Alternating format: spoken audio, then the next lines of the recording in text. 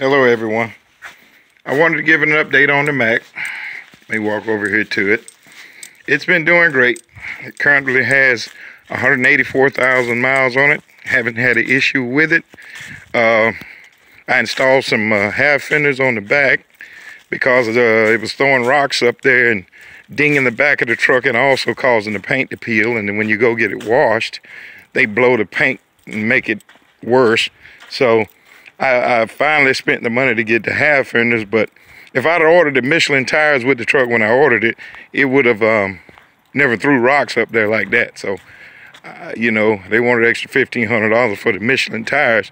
At that point when I ordered it, I should have spent the $1,500 because I spent almost that much for the fenders. But I was just polishing it up today.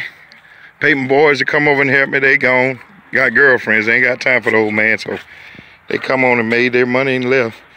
Put a brush on the step. Just been cleaning up, trying to keep it right. These are the half fenders. Like I said, it was throwing rocks up there, and I got to get that fixed. Well, I ordered a Snoopy decal. I got off the internet where he was flying his doghouse, so it's going to be a decal up there to cover up those paint marks until I can get it fixed. But as far as the truck goes, it's been amazing.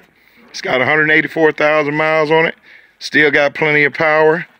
It hadn't had no issues with the fuel system at all. The filters in the exhaust are great because I make it a point to get ultra low sulfur diesel. I think that biodiesel screws up people's exhaust filters. So I just wanted to give us a short update, let you know the truck's still running good, no mechanical issues, and when I say none, I mean none. Doesn't use any oil, and still has plenty of power. The transmission works awesome. The truck's been good to me. So I just wanted to tell you the Mack Athem still doing her job. I'm actually changing jobs, leaving the tanking industry. A company bought out my company and they cut their pay real bad, so I'm leaving there and I'm gonna sign on with another company. And so I won't be pulling tanks, but I'll see you out there. This is a chance. You guys be safe.